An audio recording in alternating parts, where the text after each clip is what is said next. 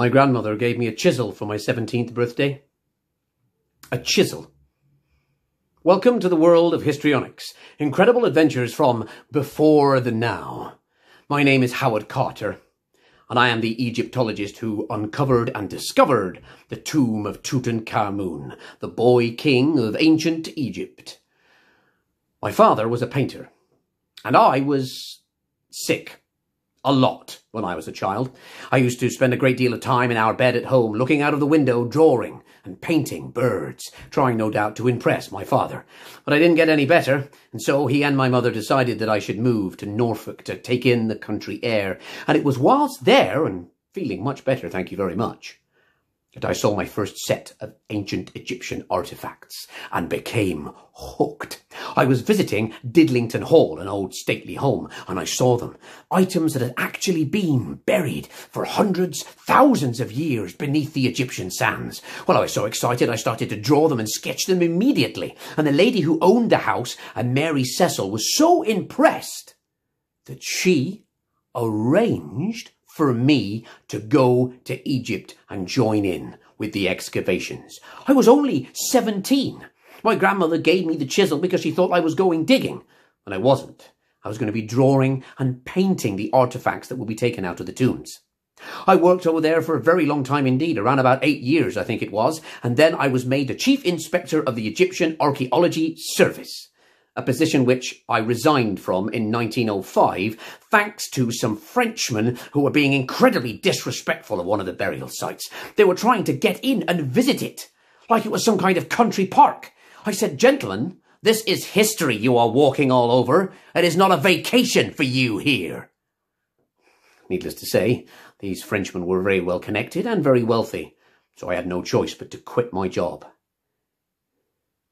After a difficult couple of years, I eventually encountered a man called Lord Carnarvon, who shared my enthusiasm for antiquity and appreciated the past as I did, as an important, respectful pursuit and not some awful theatre show.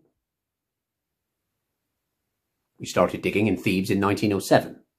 And in 1914, eventually got permission to dig in the Valley of the Kings itself. There had been a rumour on many other grave sites that had been discovered that the boy king Tutankhamun was buried here. So we began to look. 1914 was going to be our year. And then the Great War began. All the digging stopped. All the money ceased. And I went to work on code breaking, passing messages. But 4 years later, when the war was over, we were back, ready to find the tomb of Tutankhamun. We searched for 1 year and found nothing. In the second year, we found nothing. In the third and the fourth years, we still found nothing. And for 8 years, nothing. After 8 years, Lord Carnarvon came to me and said, "Right, Howard, I'm sorry about this, but I can't afford any more to keep coming out here with the sand and the flies and the heat and giving all of my money away for nothing. I'm sorry. If you don't find anything this year, then we're finished. Done. That's it. Bye-bye. Cheerio. Back home." Can you imagine? 8 years. 8 years.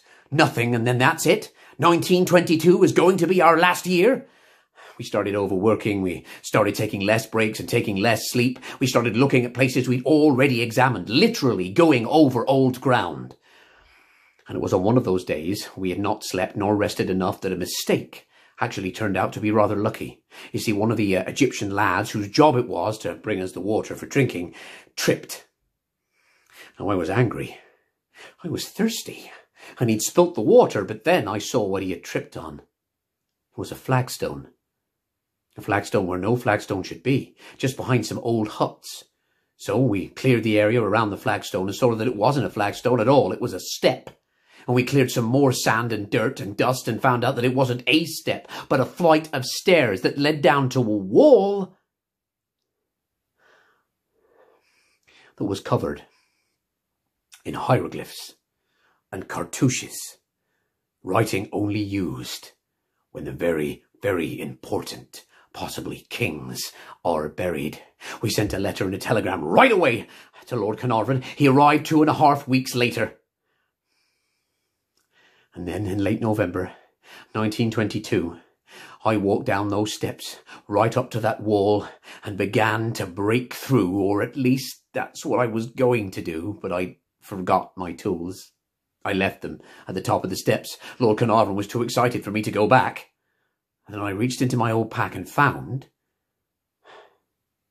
my grandmother's chisel that I carried with me for almost 30 years. I took it out and broke the top left section of the tomb. The wall came away fairly easily, and as I started to look through, I could sense Lord Carnarvon becoming more and more excited. Eventually, he started to jump up and down like a schoolchild and said, "Oh, please, Howard, tell me, can you see anything?" And I said, yes, I can. Wondrous things. It took us 4 months to clear out the anteroom that we had discovered, and when the last of the sentinel statues had been removed on the 16th of February, 1923, we entered Tutankhamun's burial chamber. It was incredible. The most complete tomb ever discovered. Objects. So many objects. There were bows and armour and jars and scarabs, very much like this one that I have here, scattered all over, stored all over the entire tomb. The sarcophagus itself, you'll have seen the images. The golden death mask, bright and dark, blue, shining. And the sarcophagus with writing all around the outside. The mummified body of the boy king, who must only have been in his late teens when he died. It was wrapped in several layers of bandages, and as we removed each one, we found amulets, we found scarabs, we found armour, all placed there to guard the body. But the oil that had been used to soak the bandages had been too thick, and the bandages had stuck to the body, essentially ruining the process of mummification. You see, the ancient Egyptians believed that their spirits, once gone to the afterlife, can come back through the body and visit the world again. Many old Egyptian tombs still contain items like food and offerings, sometimes even toilets, and on one particular occasion, I remember we discovered in Tutankhamun's tomb several changes of underwear, in case the spirit wanted to come back and felt like putting on a fresh set of clothes, I suppose. So in order for that to happen, they mummified the bodies. What they do, of course, is to take out all of the internal organs, the stomach, the lungs and the liver and the brains. They take a hook or a small tube and ram it up the nose and then allow the brain to drain out like an enormous but still hideous bogey. Then once all that has been removed, they repack everything with herbs and spices, take the body out to naturally occurring salt in the desert and leave it there for around about 70 days. The body becomes dry and then they wrap it in the bandages. Then the body can be buried and then the soul can eventually come out. Now, when it does, the Egyptians, quite nicely, are a bit worried the soul might forget what it did in life. So all the writing around the tomb and sometimes on the sarcophagus themselves are supposed to remind the spirit of who it is and what it did. Then that spirit ascends, but not straight away to the field of reeds, which is the Egyptian paradise, very much like this earth, but there's no sickness and no injury and no death. No, it must ascend first to judgment. The god of death, the guardian of death, I suppose, the Anubis, the jackal-headed god, takes the spirit. And this particular journey is depicted on several pictures in tombs where you see a line of souls waiting to be judged. Incredible. You live a life, hardship possibly, or of luxury, but nonetheless not without its difficulty. And the first thing you have to do is join a queue of people waiting to see Osiris, the god of the underworld. You're about to get your judgment. What Osiris does is to weigh a feather, the feather of Ma'at, the goddess of harmony and morality. He takes the feather and he takes your heart, which is the only organ the Egyptians leave inside the bodies. The heart is weighed against the feather of Ma'at, and if your heart is lighter than a feather, it means you've been a good person, and therefore you can go to paradise. But if your heart is heavier than the feather, it means you've been bad.